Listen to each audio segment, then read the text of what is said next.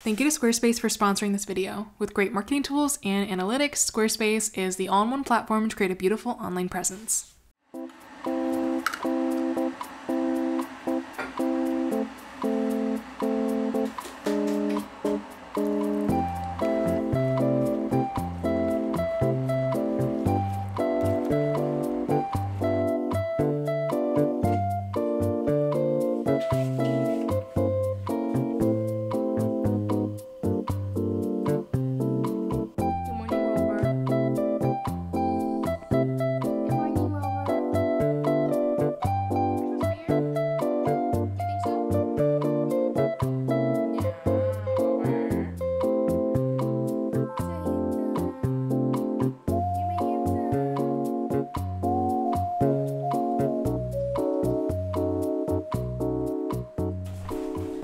This thing is so good. I cannot recommend it enough. I'm not vegan, but it's just like, this thing is so good. It makes everything taste like brown sugar boba.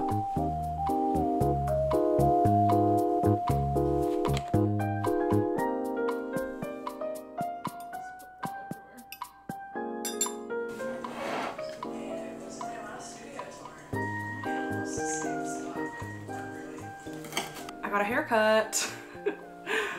I just got it a bit shorter. I feel like when I first got a cut, I really liked it, but now I'm kind of like, but it's cute. I just think I need to like invest in some curl creams and like stuff because I do have wavy hair. So yeah, enough about my hair. Welcome back to a brand new studio vlog. So happy to have you here, and we're gonna hang out for a couple days. Big news. Hypothetically, I may or may not be moving. I say this because Robert and I have been apartment hunting, and it's been quite the saga, but the other day we found an apartment we really liked. We applied for it and we may be getting it. So if we do, I would like to do a bit of a moving sale because I will probably be moving in the month of July. My fingers are crossed that this apartment works out, because if we do get approved, I will have a studio of my own, and I feel like I've been manifesting this for like the longest time. And yeah, I'm just so excited, so I really hope it comes through. It would be a room almost bigger than the one I'm in now, and I would have it all to myself because the apartment because that apartment is actually quite large, like 300 more square feet than the apartment I'm in right now. So Robert would have his own workspace in a separate room. So yeah, I'm just so excited. I really hope it works out, and I really hope I get to have a large studio of my own. I feel like I'll be able to have larger shop updates. I'll just like, I don't know, I just feel like it's gonna make my life a lot easier. Today, I'm going to be working on doing a little bit of inventory for my potential moving sale. I also want to work on the July benefit for next month, just because I just feel like I might be super busy next month with the move. So I wanna make sure that like I get as much Patreon stuff done as I can, but yeah. Before we continue the video, we have to thank the sponsor, which is Squarespace. Thank you so much, Squarespace, for sponsoring this video. You guys know already, Squarespace is an amazing tool you can use to build a website, online store, portfolio, etc. I love their design tools. Here I'm showing you how easy it is to design the layout of a header. They give you plenty of easy formatting ways, and it's just super easy to switch it. And I love like experimenting and seeing how my website can look. I also like to play with the site margins as well. One of my favorite things, you can see what it's gonna look like on phones, because most people look at websites on phones a lot these days. So here I am switching up the thickness of the button you press to see the navigation items. It's really great. I highly recommend it. If you're interested, go to squarespace.com for a free trial. And when you're ready to launch, go to squarespace.com/MeganWang for 10% off your first purchase.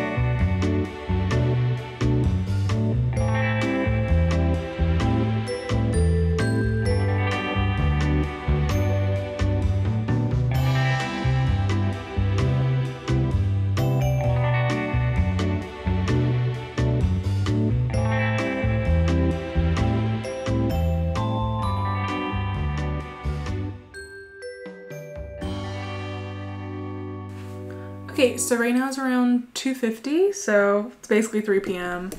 My eyes are feeling a bit strained, so I think I'm gonna move on to something different. I kind of wanted to plow ahead and work on the sticker for July, but I thought, like, you know what? But I think I'm just gonna hold off for now just because, yeah, my eyes are feeling a bit strained. And I'm gonna work on something like non-digital right now. So I think I'm gonna take some inventory and then update my website and then maybe announce like today that I'm having like a little moving sale. Here is the print for July. I'm really satisfied with it. I'll put like the previews for July up here because by now you will know what the July sticker is. I'm pretty satisfied with this print. I really like how it came out. It didn't take me too long either, which is always a huge plus. Yeah, I feel like I'm really coming into my illustration flow. Coloring things is so much easier than it used to be. I used to have the hardest time. Like, I would come up with like the composition just fine, but then when I would get to the coloring process, it would be really difficult for me to color my illustrations. But now I feel like coloring is like really enjoyable to me, and I feel like I know what I'm doing. I think that also just came with practice and also finding the right brushes and a lot of experimentation. My go-to brushes right now are the 6B pencil and the Max Pack Retro Max Pack Gouache U Flow brushes. Those are the best gouache brushes I've ever used. I highly recommend it. I'm gonna order this from Cat Print just because prints have been taking a little bit of time and I just wanna get everything in so that like I won't have to deal with stuff when I move. And yeah, we're gonna take a lot of inventory now and then announce the moving sale.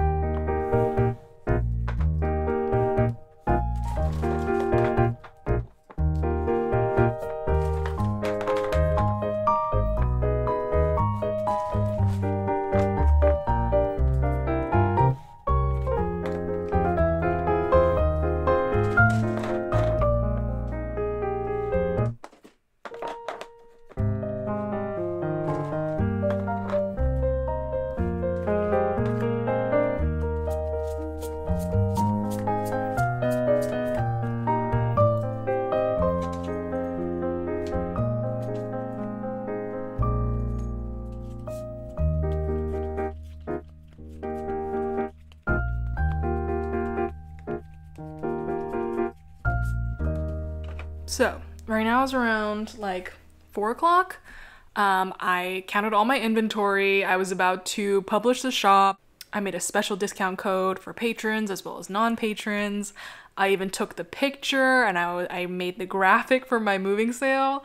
And as I was like drawing the letters, my wrist is also feeling really spicy today, so I shouldn't draw anymore. But anyways, as I was drawing the little letters, I was just like, do I want to pack probably 100-ish orders the week I'm preparing to move? Probably not. I guess I just thought like I really wanted to get rid of some inventory beforehand, but the thing is I don't have huge things.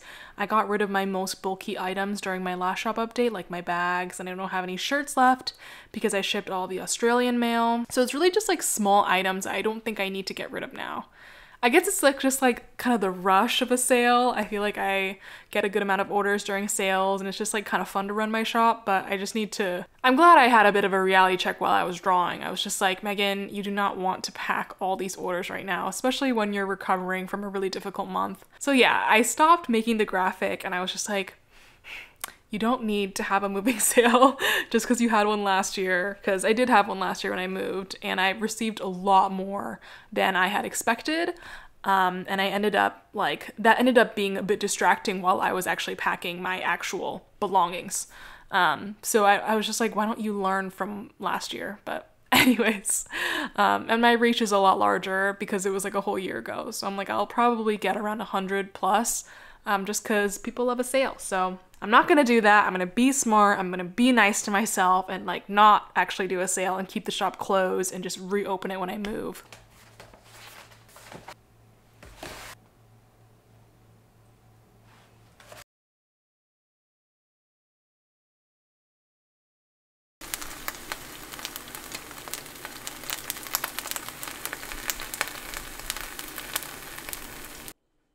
No, that's my breakfast. Hello, hello, good morning. Today is Monday around 10 a.m. so it's Monday morning. Today my priority is just to pack all my Patreon mail. I had a pretty big delay. I like to get them out towards the beginning of the month and then kind of pack as the patrons join throughout the month. But unfortunately I had like an envelope mishap and I just had to wait. But my envelopes got in. They're good quality. They're from envelopes.com and the printing looks great. They're nice and thick. Like I don't feel afraid to send prints in these. And the sticky enclosure is on here too, so checks all my boxes for an envelope. And I saved so much time because I didn't have to hand stamp everyone. So they were more expensive, but I'm really glad I purchased these. We got the apartment. I'm so excited. We're probably gonna start moving either next week or the week after, so my uploads might be a bit different. There'll definitely be like a studio makeover video while I like decide like how to change like the look of my office and stuff, so I'm very excited about that.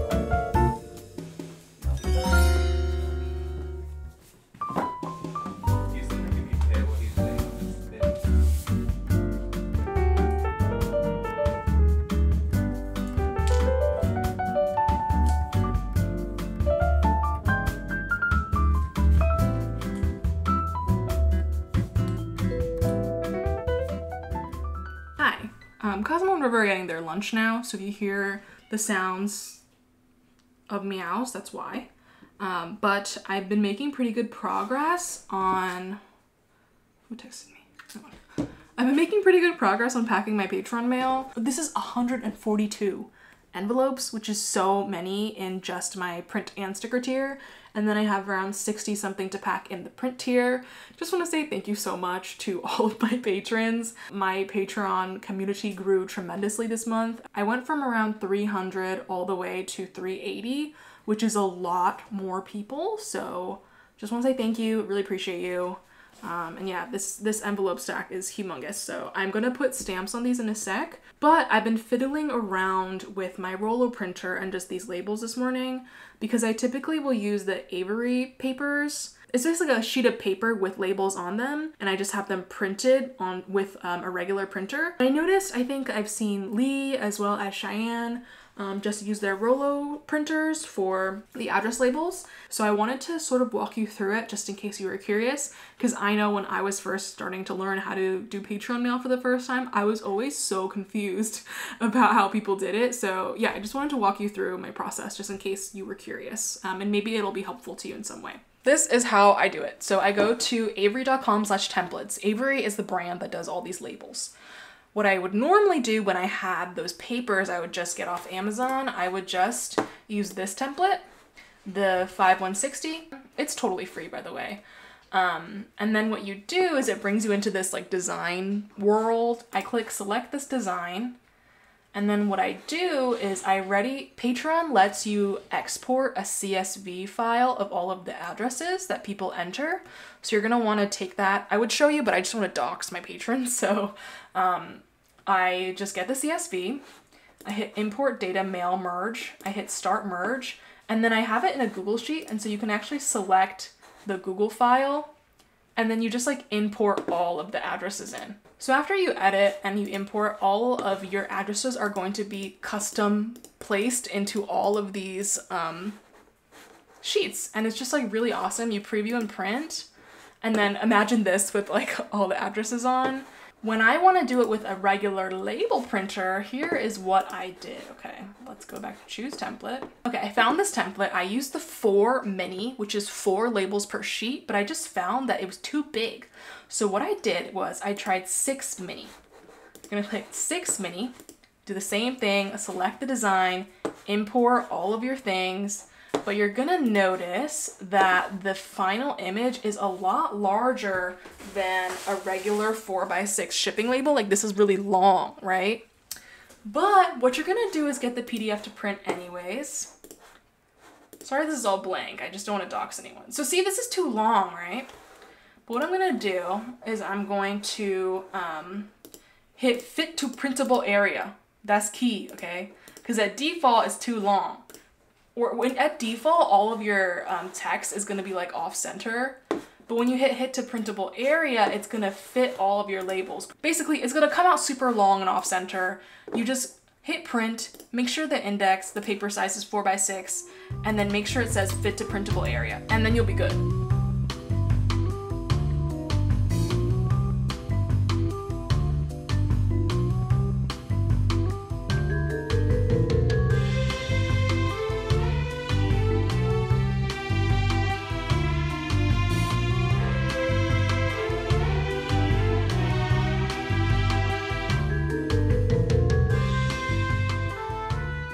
Hello, it is like 1:48 and it's lunchtime. I went to H Mart this weekend, so I got a bunch of fun stuff. So we're gonna make this.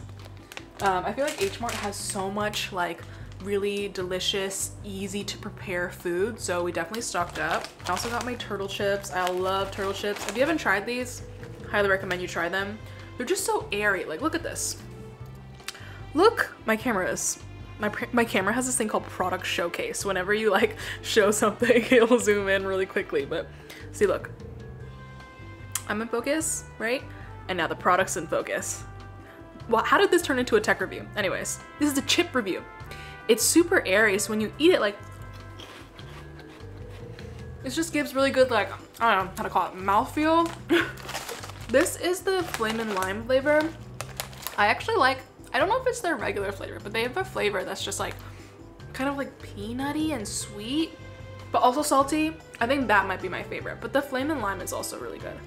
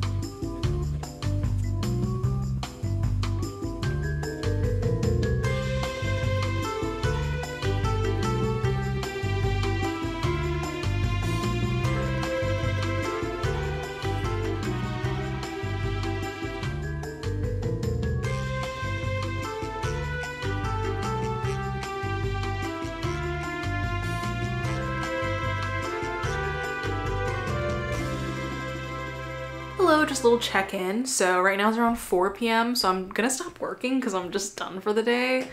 I basically finished the little benefit preview and I scheduled the post to go live tomorrow. I feel like sometimes when I'm making posts for Patreon, I'll just like post it the minute I'm done. But then sometimes I realize like I'll make like 2 posts a day and then I just kind of want to spread them out a bit better. So I just scheduled it for tomorrow because I already made a little poll today asking my patrons like what kinds of products they would be interested in for the next drop. And I also made the sticker. It's going to be like a little onigiri. I feel like I draw, it's not like a super original concept, but I feel like I draw this onigiri a lot and I feel like it would just be nice to have a sticker of him. I feel like the print is like kind of spooky, but it's okay. I feel like I've never really been someone to try to make my Patreon benefits super on theme. I feel like I don't really care. Yeah, sometimes it's nice to have like a winter theme during December and stuff, but also some of my patrons live in Australia and it's just like not on theme like weather-wise anyways, so yeah, I just don't think too hard about making it like seasonally appropriate. But I wanted to quickly chat with you about something very exciting that's happening. So I think today, possibly. So by the time this video comes out, you probably might have already seen it. But I'm doing a collaboration with my friend Benji. He goes by Benji Plant on YouTube and TikTok and Instagram. You guys probably know who Benji is. He makes like really, really lovely plant content. His videos are like super S tier. Even if you aren't a plant person, like you will still enjoy his videos, like trust me. Sorry, I switched angles, but basically I made a little collaboration with Benji. I made a desktop background as well as some icons. It's basically a digital download pack. So there are desktop icons as well as background. For the icons, it's not just for like the desktop icons on your computer. You can also use them on Notion, which I really love doing with digital downloads I get from Patrons that I'm a part of. Benji also ended up designing more like a phone background and stuff using the digital downloads using the art I sent him. He like collaged it into a little background, which I thought was so cute. But yeah, you get a good amount of icons and I think the background is so cute too. It's modeled after the shelf he has in his bedroom. Really hope you guys like it. Feel free to check it out if you want to. It's going to be available on Benji's website. I'm going to leave a link in the description box if you want to check it out. And yeah. Hello, today is Tuesday and I just spent the morning doing a bunch of like designs for my shop update stuff, and I haven't worked on shop stuff in a while, but I thought we could chat about a bunch of ideas I have just cause, I don't know, maybe it'll be interesting to you. So yesterday I worked on my onigiri sticker and I feel like I kind of had him in my brain. So when I was sketching, I drew a bunch of like onigiri related things. Like I made a washi tape of him doing different things. I also made a t-shirt design of him surfing. So yeah, there'll definitely be a lot of like rice ball merch in my next update, but I'm quite excited. I like this design a lot. New things coming to the shop. I'm definitely gonna make a new tote bag because I did a poll on my Patreon and I asked my patrons what kinds of things they wanted to see and I gave a bunch of options, and new tote was by far the most popular option. So I guess people just really love bags. So I will be making a new tote. I'm gonna have a new shirt, which will probably be like the onigiri surfing. I'm gonna have 2 washi tapes. I'm gonna have a risograph postcard set and have like postcard lines on the back. I just think that could be really cool. I also had an option for a zine and a lot of people voted for the zine, which I'm always surprised about. I personally don't buy zines, but I do like looking at them. I guess because I'm not very familiar with zine culture in that world. I just don't make them and I just don't buy them, but apparently people are very interested. So I'll either make like a brand new comic for that zine or just improve one that I've already made. And I might make that a Rizo zine because I just love making everything Rizo.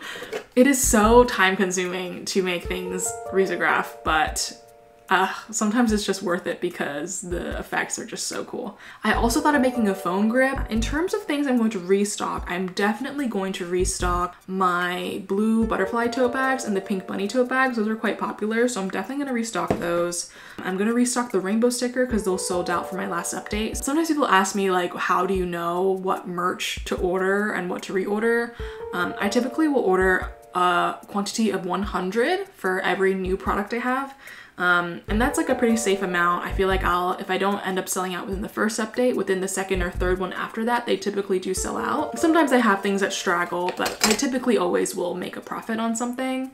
And if it sells out, I'll just do another reorder, also in batches of 100, because I feel like that's the sweet spot for me, where it's not, I won't sell out of it immediately, so I have enough stock, but it's also not so much that I'll never get rid of it, you know? So I'll be ordering 100 more of my rainbow stickers, as well as the sticker sheet I did last time, because those were quite popular. And yeah, I also feel like I might have some ceramics in the next update, hopefully.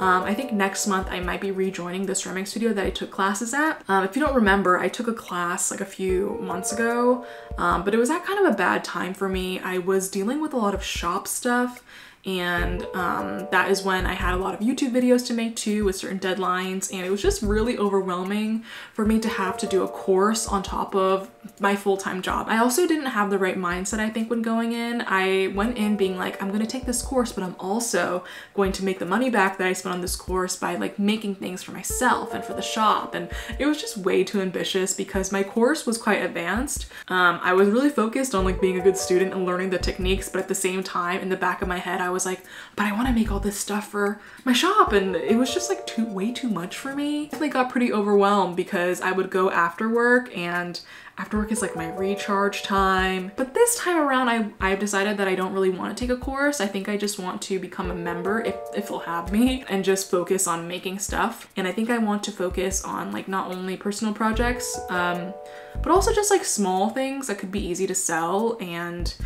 produce in large quantities. So like maybe things like chopstick rests, or like incense holders, like tiny trinket trays. I was a little bit discouraged after taking my course. I was just like, oh, I guess my dreams of being like a ceramic artist is like over because I'm not able to balance it. But I think I just need to go into it with like a fresh mindset, and not put too much pressure on myself to like make a bunch of money right off the bat off of my ceramics, and just like experiment and try to like rediscover my love for it, and outside of like a very intense class setting. Those were some mini shop updates. I hope to have it open in September potentially. I don't want to rush myself because there's a lot that I want to produce, and I used to keep my shop open while I wasn't producing new things. So if you notice some artists that like kind of do the same thing I do, they're like illustrators with shops, what they'll do is they'll do a shop drop, and do the update, bring a bunch of new things to the shop, and then after a week or two they close it so they can prepare for the next one. And I always saw people doing this, but I was just like, I don't need to do that, I'll just keep it open. I'm realizing now, because I have more orders, it's actually it's smarter for me to close it on these off seasons, because it's really time consuming to take time out of my week to pack a bunch of orders that I get. And it's not, and I don't get the same amount as when my shop is open for the first time. So I'll get these like straggler orders trickle in, and then it's kind of hard for me to completely divert what I'm doing to have like a whole packing session. It's actually more time efficient for me to spend my off season just completely working on new stuff for the shop, focusing on making my Patreon content really great for my patrons, focusing on making really high quality YouTube videos, and then having on seasons for the shop where I am packing in bulk. I am learning that it's okay to unfortunately forgo those sales during the off season and just ask people to be patient for my shop reopens again, so that I can just like really dedicate my time to other things, so I don't feel like as frazzled, if that makes sense. Like